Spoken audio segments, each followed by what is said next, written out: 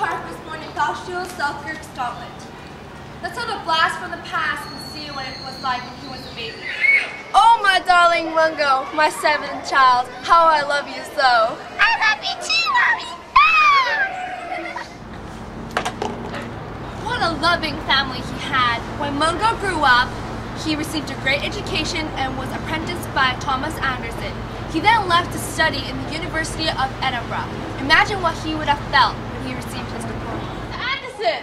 Oh, Mungo, my dear child, it took you so many years to earn this diploma, and finally, you may receive it. Thank you, Professor Anderson. Thank you.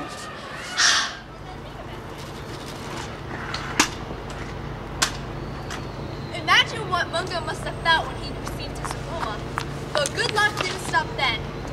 He met a guy called Sir Joseph Banks, the president of the Royal Society, through his brother-in-law, James Dixon. Mungo, my dear friend. Sir Joseph, thank you for coming today. Please sit down.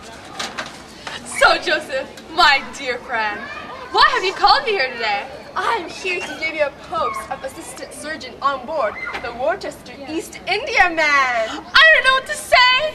Say yes. Yes! Wowzer, Mungo does have many good things coming his way, but that doesn't stop there. He went on his first adventure to Bencoolen, Sumatra in 1792, and on his return journey in 1793, he contributed 8 new fish to the Linnean Society. Oh, look at all these fish! New species, for sure. Yes, they are, sir.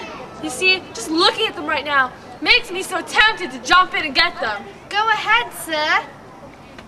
Stay on the boat.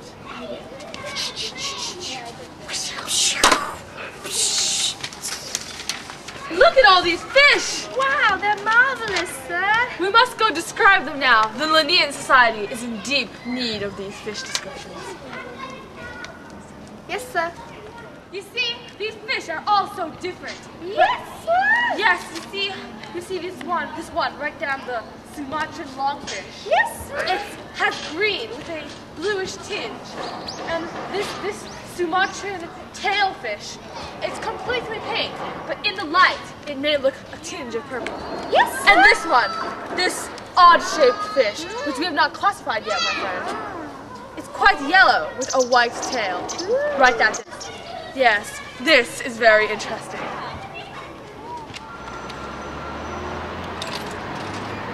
What a life he led, but that was just the beginning. His real thrills came from his epic adventures, which was in 1795 when he went to explore the River Niger. Let's roll the tape. Sure thing. When he got back to England, Mungo was an instant success. His first book, Travels in the Interior Districts of Africa, was quick to sell out. He used his £1,000, which he got in royalties, and married Thomas Anderson's daughter, Alice. They settled in Selkirk and set up medical practice, but settled life soon bored him, so he went out looking for new adventures. Let's roll the tape. Sure. By the time Isaac reached Lately in Gambia, news of Mungo's death had already reached the coast. It was believed that after venturing over 1,000 miles on the river, him and his small parties have already drowned. Isaac did not believe this, so he was sent back to discover the truth. Unfortunately, when he reached the Rusa Rapids, the only remains he could find was the munitions belt.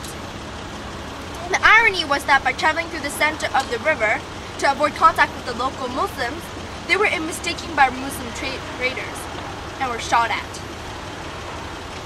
They were murdered.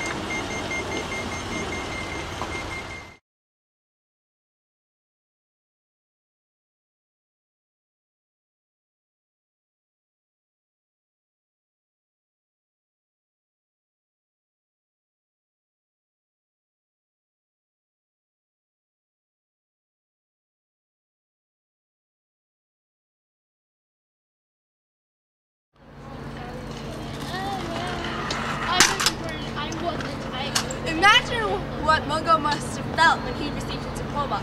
But good luck didn't stop then.